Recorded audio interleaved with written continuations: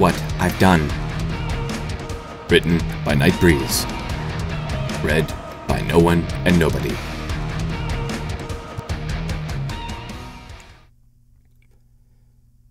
Chapter 1. I woke with a start, fear pumping through my brain as my eyes rapidly scanned the room around me. I seemed to be in a standard hospital room, complete with a bed, heart monitor, lights, and windows. It even had a bedpan at the end of my bed, though I didn't remember ever using it.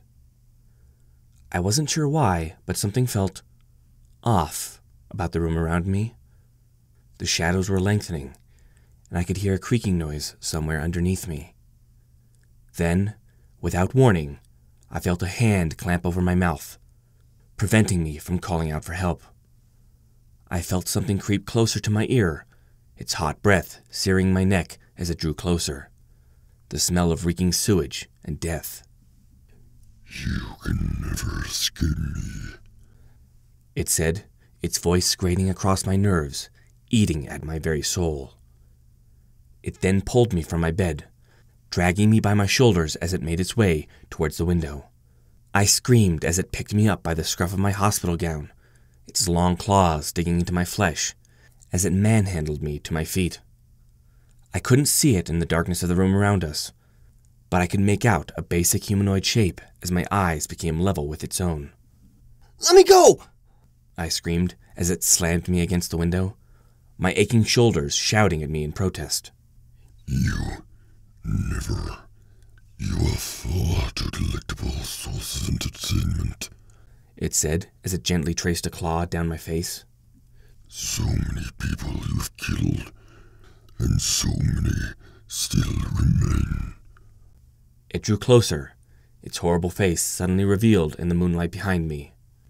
"You and me, we're partners, murderers until the bitter end," it said, its fang-filled mouth turned up into a smile, while its pitch-black, pupilless eyes stared into my soul. "We don't deserve a bed. We don't need one. We're animals, looping to the dark, craving blood for our wine and flesh for our bread. And we shall have it." "No, please, no! You're gone! They got rid of you!" I pleaded with it, as I fought valiantly against its grip. It then pushed me through the window, letting go as it did so. I fell, screaming all the way until I finally landed with a thud onto the hard dirt road beneath me. "You'll never be rid of me," it whispered in my ear as the screaming started. I lifted my head and, everywhere I looked, I could see ponies with their faces twisted into looks of horror and disgust. I held my hand out to the nearest pony, a familiar orange-colored one, as I begged her for help. "No! Stay back, you monster!" she screamed as she turned and bolted. I barely registered her words, though, when I realized that I no longer had proper hands, but foot-long claws at the ends of each of my fingers. All around me, I heard the same thing, repeated over and over. "Monster! Monster! Monster!" I heard those words, repeated over and over, never letting up, even when I turned and ran, attempting with all my might to escape the accusing glares all around me. I turned and ducked into a nearby building, hoping to escape the mobs, only to run headlong into a sight I wished that I would never see again. I had somehow stumbled into a house full of mirrors. Every reflection I saw was a brutal reminder of what I had become. A murderer. I turned to run, to find some place where I could escape from my own soulless glare, only to run headlong into a tall, dark blue pony with both wings and a horn. I jolted awake, sweat pouring down my brow as I tried to sit upright. I was foiled in my attempt, however, because I was still tied down to the hospital bed with padded restraints. I let my head fall back into my pillow as I desperately tried to still my pounding heart, my breath sounding ragged in my ears. It was just a dream, I said as my new eyes glanced around the empty room. The room was brighter than in my dreams, but still not bright enough to hurt my freshly formed eyes.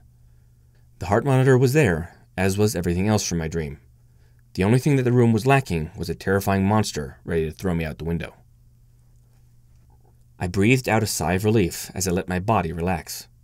After what seemed like no time at all, I was fast asleep. Chancellor Gustav's claws clicked against the stone floor as he entered the meeting hall, his posture straight and imposing. He quickly noticed that all the other delegates had already arrived, though the Lunar Princess seemed to be absent. Ah, Chancellor Gustav. So good of you to join us, Princess Celestia said as she motioned to a nearby chair. Always a pleasure, Your Highness. Though I am curious as to why your messenger made this meeting seem so urgent, Gustav said as he took the indicated seat. It almost sounded as if you were going to war. That may not be so far from the truth, Celestia said ominously. This immediately got everybody's attention. I'm sorry, but who are you declaring war against? Speaker Silverback asked as he leaned forward onto the table. The Minotaur's expression was incredulous, almost as if he couldn't believe what he was hearing. Equestria hasn't started a war in over 1,000 years. The last one being when you sealed the King of Shadows beneath the ice of the north. Celestia nodded in acknowledgement of the Minotaur ambassador. You are quite right.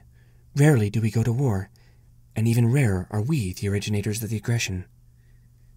This is a completely different scenario, however, she said as she opened the folder in front of her. This may take some time to fully explain, and many of the things that I am about to tell you may very well be beyond belief. Rest assured, however, that everything you are about to hear is the truth. However, if you still doubt my words, know that I have proof to strengthen my story. With this, Celestia started to levitate a number of photos towards the attending dignitaries. As many of you remember, about 6 months ago, an object fell from the heavens. I remember it well. Your official statement of that was that it was some kind of meteorite. Are you telling us that it was something else entirely? Chancellor Gustav asked as he took the proffered picture. The photograph seemed to depict a burning ball of fire streaking through the night sky. It was indeed. When my troops arrived at the scene, what they found was disturbing, to say the least, Celestia said as she handed out a few more pictures. Gustav picked up his copy of the offered photographs, only to recoil a second later. What was depicted on the pictures was a long metallic vessel of some sort, though it looked badly damaged from the crash it had sustained. Surrounding the craft were a number of mutilated bodies, clearly the results of some kind of horrific battle. This was not why he recoiled, though. Gustav had served in the Griffin Imperial Army, so he was no stranger to the horrors of war. It was the two races that were involved in the conflict that caused him such distress. One side seemed to be some sort of quadrupedal insect-like race, each of them having 4 arms, which ended in a 3-fingered claw, many of which gripped the stock of a weapon that bore a passing resemblance to a griffin crossbow. Their heads looked a little on the small side, but that was probably due to the large mandibles and the antennae that adorned each of their heads. Each of them wore an odd-looking uniform, gray in color with red accents. However, some also wore a strange kind of armor over the uniform in an identical color scheme. Gustav was half expecting their eyes to be compounded and lidless, but was surprised in his expectation. Each of the creatures bore a striking set of eyes that featured no iris, but instead just a pupil surrounded by a single solid color. The colors of these eyes seemed completely random, though he was hardly surprised at that, considering the color diversity that he encountered every day amongst the equestrians. As monstrous as these creatures appeared, though, the ones that they fought were the stuff of nightmares. They had thin, emaciated frames that bore a distant likeness to the great apes that roamed the jungles of the far south. Each was naked, fully showing off every detail of their disgusting form. Their pallid skin seemed to be completely hairless, revealing every gash, scrape, and burn that they had received with alarming detail. Many of them had foot-long claws bursting out of the ends of each of their fingers, though each of them possessed much shorter claws at the ends of each of their toes. Along with the spines on each of the creature's back were a number of short, sharp spikes, giving the creatures a faintly dragon-esque look. Their soulless black eyes seemed to be completely lidless, while in the center of their flat faces there wasn't a nose, so much as there was a gaping black hole. Combined with its inch-long interlocking fangs that lined its lipless maw, the whole look of the creature appeared to be that of an engine of death. What is this? Silverback asked in horror. Exactly what it appears to be, Celestia said as she gestured towards the pictures. 6 months ago, aliens crash-landed on equestrian soil. Why have you not told us about this before now? Silverback demanded as he slapped an angry fist into the marble table in front of him. Were you perhaps planning on studying and weaponizing this new discovery, intending to turn it upon us all? Calm yourself, Silverback. If Celestia wanted to conquer your nation, she would have done so a long time ago. She wouldn't even have to resort to force either. All she would have to do is ensure that the sun's strength was ever so slightly stronger as it passed over your island nation, Gustav said ominously. It would be so easy for Celestia to seize power, and yet she never does. Celestia could control the whole world if she wanted to, but ever since the rise of the Sisters after the Chaos Wars, Equestria has only declared war once, and that was for a very, very good reason. There is a reason why Equestria has so many allies, and why it has spent so many years in peace. At these words, Mouthpiece Ebele leaned forward and brought her hoofs together in front of her. The Chancellor speaks the truth. Equestria would never be so uncouth. Though she shares this knowledge late, I will give her words great weight, Zebra said, as Silverback sat back and grumbled to himself while he folded his arms. Ebele did not notice this, however, since her eyes never strayed from the photograph in front of her. Tell me, did any survive the crash, or were they all reduced to ash? Not all died from wounds sustained in the crash, Lady Ebele. Many of these wounds appear to have been made by either dragonfire or by the claws that the ape-like monstrosities bear, Gustav said as he looked closer at the picture. You are correct. We have spent a lot of time and resources examining the ship and the bodies for clues, and it appears that a great battle was fought for control of the vessel, ultimately leading to the deaths of almost all that were involved, Celestia said, as she flipped through the folder in front of her a little bit more. As for your valid concerns of us turning what we find into a weapon, Speaker, let me just say that the craft is far more complex than anything my scientists have ever seen. If we had 1,000 years to study the thing, we would only have barely scratched the surface on what that thing can teach us. Hold on. Go back a second. The deaths of almost all involved. Does that mean what I think it means? Gustav said as he leaned forward. It does indeed. At first, we had assumed that both sides had been wiped out during the struggle, but about 10 days ago we were proven wrong, Celestia answered, as she closed the folder in front of her with a snap. One of the aliens survived the fight and the subsequent crash, and has been living in the Whitetail Woods ever since. At this, Silverback leaned forward, clearly interested. I take it that you have caught the alien, then. Have you been able to interrogate it? Find out how its starcraft works? He asked, as a fire burned in his eyes. I think the more important question is which type of alien survived. If it was one of these bug-like aliens, I could see it responding to an interrogation. But these apes, they don't even look sapient, Gustav said as he tossed the photo in his claws onto the table. Those things are just flat-out monsters.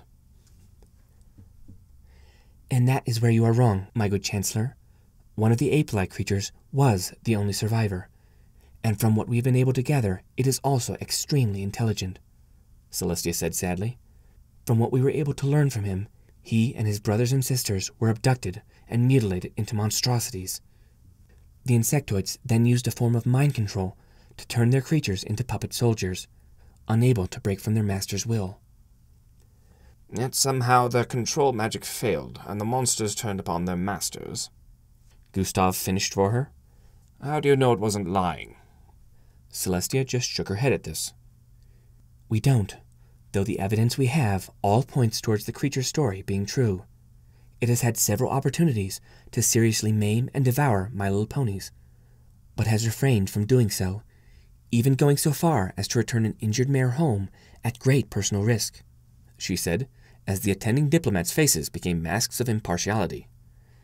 Not only that, but we have autopsied the remains of his kinsmen, and we have found a large number of devices that have been surgically implanted into their flesh, one of them directly into the subject's brain. This statement seemed to have a chilling effect upon the assembled diplomats. However, Celestia wasn't finished yet. On top of that, about 7 days ago, he was attacked by a group of 4 insectoids. He was badly wounded in the fight, while his attackers did not survive. We think that they were part of some sort of recovery team, and were sent to either kill or capture the escaped slave, she said as she pulled more photos from her envelope. Luckily, Luna had left 2 soldiers watching over the creature. They were able to rescue it and bring it back to Canterlot for treatment. Wait, you mean to tell me that you are currently housing an alien fugitive? One that his former captors seem bent on recovering? Silverback asked as he rose from his seat. That is the long and short of it, Celestia said with a bow of her head. We are doomed, Gustav said as he slumped back into his chair.